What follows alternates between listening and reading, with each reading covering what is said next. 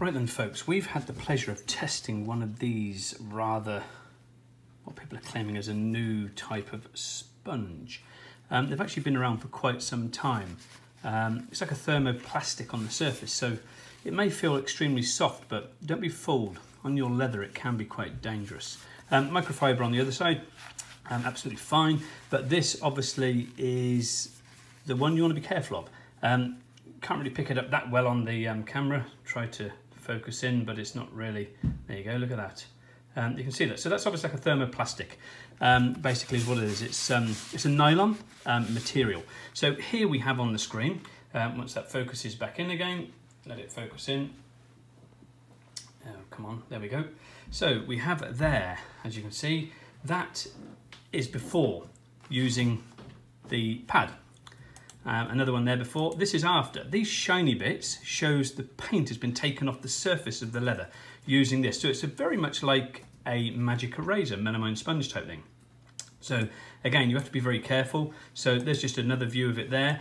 That there, this here is a scratch. We're using a 400 zoom digital USB microscope. So I mean, it's nothing fancy, nothing too magnifying or anything like that. So I mean, it's not going in really close, but either way, even if it does, it just goes to show you the sort of damage that it is actually creating using this apparently newfangled sponge. But here is the biggest thing. Look at this. It literally ripped off the surface of the paint here and here, and all these sort of marks or scratches in the surface, which you can clearly see are visible. But as you can see, the scratching, paint off the surface, and that was obviously clearly before, but you know, you can clearly see there, you know, how this has taken all the paint off the surface here, and how that this big scratch has been put into the painted surface as well of this leather seat. So yeah, that is my findings. They may look very good. They're fantastic for hard surface cleaning. So brilliant for things like plastics and stuff like that. Office furniture, desks and things, absolutely awesome to clean areas like that. Kitchens, bathrooms and that sort of thing alike, absolutely brilliant. Hard surfaces, fantastic. Plastic bumpers and things like that on cars and trim, absolutely brilliant for cleaning them. And interior sort of plastics and stuff like that, fantastic. Because of the nylon fibres that it's got, you know, we'll try to zoom into them again if I can keep this steady enough. You can see them there. I'll try to get it a little bit closer and you can see exactly what they're like. You know, they're a fantastic thing, but you've got to remember is obviously they melt under heat.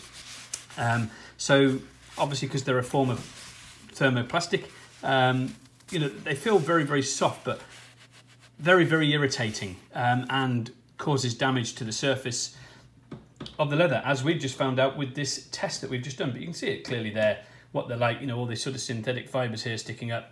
But we've just obviously, you know, carried out this test, and that is our findings of this sponge, which is microfibre on one side, nylon on the other, thermoplastic, obviously melts under heat, when frozen goes glass-like structure and fractures. So obviously you can tell what it's like. It's not like a normal sort of natural fibre material, like a normal sort of natural horsehair or hog's hair brush or anything like that, or even a Tampico. So, you know, that is what happens. So there you go, guys. Before, paint off, scratch, and paint removed. As you can clearly see here, you know, the paint's been removed on the surface, and up here as well. So that's my findings. That is this sponge. That's what we found is the problem with them. So thanks very much for watching.